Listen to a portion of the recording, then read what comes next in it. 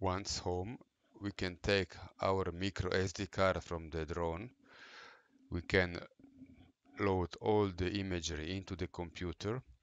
We open Agisoft Metashape Pro and we can add all the picture into the software. Now we can see that all the picture are geometrically displayed exactly how the drone was flying. So the drone was actually doing a good job.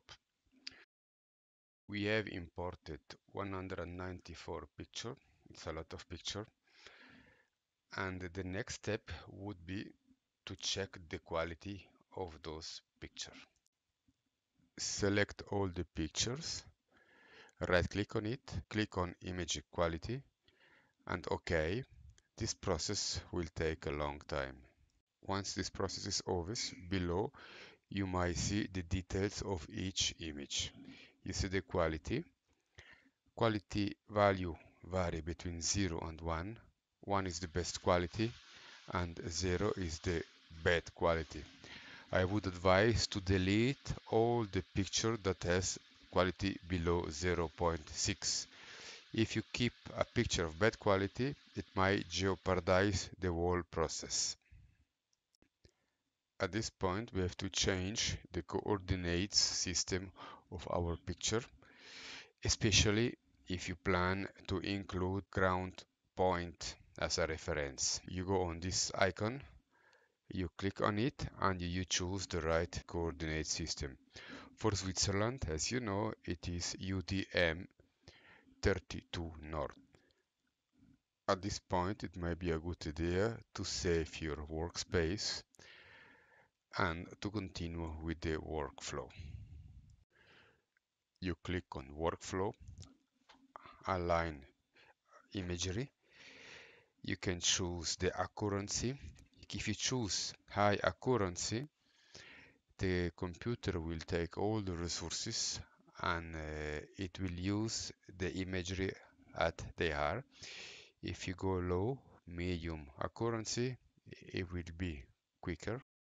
Choose advanced and put K point limit at 120,000. It gives a better result, and type point limit 0. If you want to know the details, you have to check the manual of the software. The alignment of those pictures will take a long time. Once the alignment is over, you will have a first representation of your area in 3D. At this point, we need to create the point cloud. You go to Workflow, Build Dense Cloud, and then you will have again the option for the quality. You can decide between medium, high, lowest, and ultra high. If you keep ultra high, the picture are going to be used as they are, and of course it will take a very long time. At this point I will take medium, hoping that the result will be good enough for our task. Of course you can as well go to advanced and change the depth filtering between disabled, mild, moderate and aggressive. If your image has important small details, specially distinguished, choose mild depth filtering. If your image has not so many detail, you can choose aggressive depth filtering. If you uncheck the color of the pixel, the process will be quicker. You click OK and the process will start. It might take a very long time if you choose very high accuracy. As you can see, the program has generated a point cloud more than 12 million of points, and we have a visual representation of the point cloud. We can continue with our workflow. We go on workflow, we click on mesh, and we can build a mesh based on the dense cloud. For 3D, you have to choose the option 3D, and again, for the quality, you can choose face count, many faces or low faces. As usually, higher the quality, more time the computer will take. Once the calculation is over, you will see on the workspace the 3D model appearing. You can see the amount of faces that the computer has developed. You can move around and you can have a first idea about your 3D model. It is time to make the digital elevation model. You go to Workflow and you click on Digital Elevation Model. Select DEM, Digital Elevation Model. You have to check geographic type, projection. Be sure that the projection is the right one. The source data must be dense cloud. The rest you can keep as they are, or you can check the manual to get better knowledge about. You click OK and the computer will start to process. This will take again a long time. Once this process is over, the digital elevation model is going to be displayed. Be aware that there is a big difference between digital elevation model and digital terrain model. The digital terrain model will show the surface of the soil, while the digital elevation model will show the highest point on your area. It means the roof of the houses, the peak of the trees.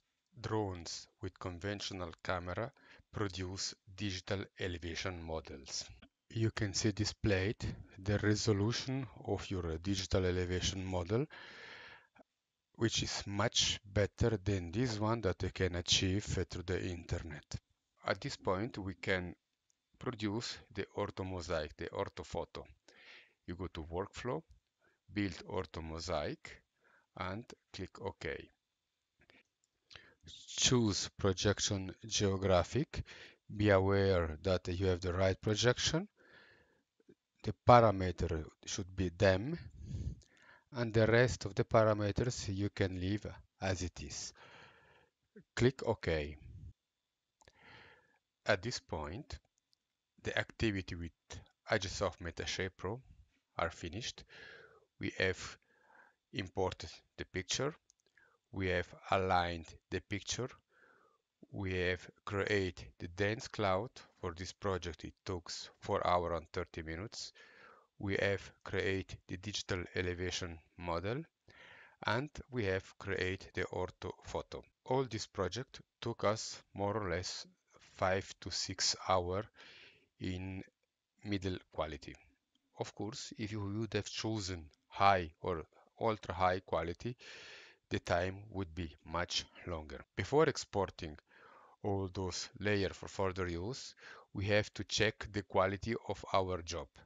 We go to Tools, we go to Survey Statistic, and we wait few minutes. Once the process is over, you will get this picture. This picture shows the overlapping of your images. The blue one is the area with most overlapping, more than 9, and is the area with higher quality. You have to save this picture for further use later in Global Mapper. At this point, you can export the layers. You can export the dense cloud. You click on the layer, right click and export dense cloud. The best extension for this is LAS, LiDAR extension, which is very well known by Global Mapper and most of the GIS software. You can export the digital elevation model, right click on the layer and export them. TIFF extension is good one for further use. And finally, you can as well export the orthomosaic, the imagery. Export orthomosaic, EGPEG is fine. Be aware that all these exported files are georeferenced. Once exported, you can close Agisoft Metashape and open Global Mapper.